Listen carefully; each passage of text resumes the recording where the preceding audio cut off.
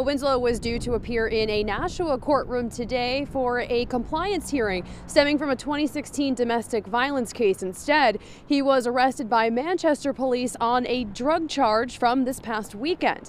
The 34-year-old now faces a felony charge accused of being in possession of cocaine.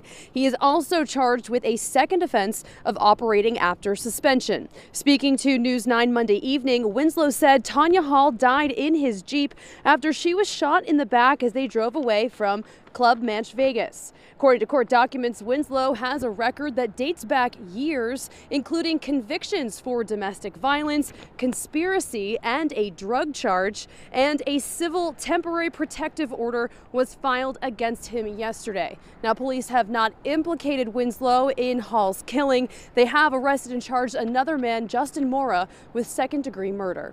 We're live in Manchester tonight. Siobhan Lopez, WMUR News 9.